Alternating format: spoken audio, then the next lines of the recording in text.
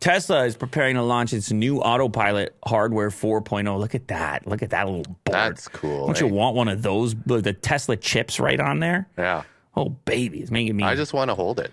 I want it in my pocket. I think Tesla should just... I want a GPU from Tesla. Yeah. You understand? No, that's not happening anytime soon. But autopilot hardware 4.0 is happening sometime soon, and we're all going to feel left out because guess what? Elon stated no retrofit capability. He's like, nah, we're not really interested in that. We're just going to roll. We're just going to get this sick new hardware for new customers. Forget about those old. You can't. We're going to swap it in there. Well, maybe they can't. There have been quite a few indications that major hardware changes are coming. In December, Tesla said they're planning to add new sensors as soon as this month. We talked about those new sensors previously. Additionally, Tesla Model 3 prototype that potentially featured the new self-driving hardware suite was spotted.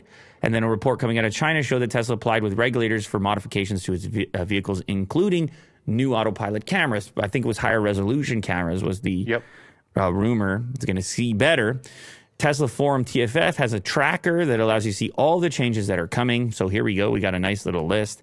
Generation 4 complex vehicle control system, also known as autopilot, new car computer and GNSS antenna, introduction of Gen 3 inverters to drive units, change to automatic dipped and main beam sensor, unification of Model X brake system application, introduction of a new stay arm for the Model X interior rear view mirror, update to the manufacturer's engine code, update to the vehicle's rear badging, of which there's a visual of how it's a subtle change to the rear, and update to the vehicle's maximum speed, which I didn't know this because I don't drive like a complete psychopath or take my Plaid on the track, but the Plaid has never reached, via a software limit, it's never reached its top speed, except for those that actually hacked their vehicle to bypass that governing limit inside the software. And the reason for that, Will, is something I've talked about extensively on this show.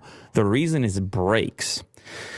You can't have those little steel brakes in there, right? You can't stop a car with that weight at that speed in a responsible fashion with those brakes. So supposedly when the carbon ceramic brake option actually became available, and it is on their site, but it's never been available. They're like coming soon or not available or whatever it is that they say.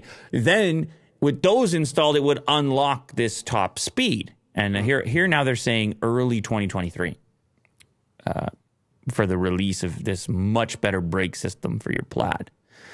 But in the meantime, some people have hacked it. They've, of course, gone to the top speed, and they probably haven't slammed on the current brake system. By the way, this carbon ceramic brake kit, 20 grand. Yeah. Ladies and gentlemen, 20 grand for your brakes. So if for those that are unfamiliar with carbon ceramic brake systems, they cost a little bit. And you probably don't need to be traveling at top speed anyway. I'm just going to say, but who knows? You go to the track, you do your things on the closed circuit or the Autobahn or whatever. Yeah.